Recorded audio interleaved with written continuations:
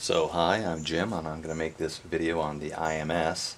I think that I understand why the IMS has failed, why the bearings fail, and I also think that there's a simple solution that is actually quite inexpensive. So here is the dreaded IMS shaft. As you can see, there's a spot for a bearing here. Here's an IMS bearing. The bearing would normally fit in here. I can't push it in all the way because the clearances are so tight. When you pull it out, there's the bearing nut. Here's the actual IMS shaft. The shaft is actually sealed completely at this end. There's no way for oil or air to get in at all.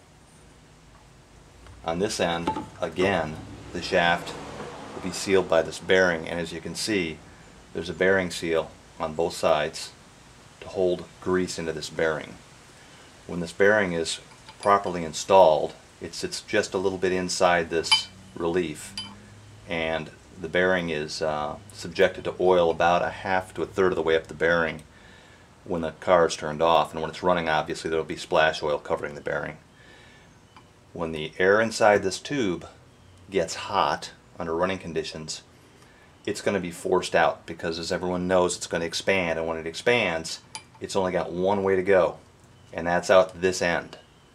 When the air comes out this end, and we're probably talking a few cc's, not much air at all, but when it comes out this end, you're going to have a lower pressure in the tube once the tube cools compared to the outside pressure. That's going to force oil back through. The oil's got two choices. It can go through the seal, or it can go around it completely and into the tube. This tube was full of oil when I took this bearing out. There's probably about half a cup of oil in here. Sitting on the bench, this bearing didn't leak any oil at all. It appeared dry. Taking it out, I had a rush of oil come out.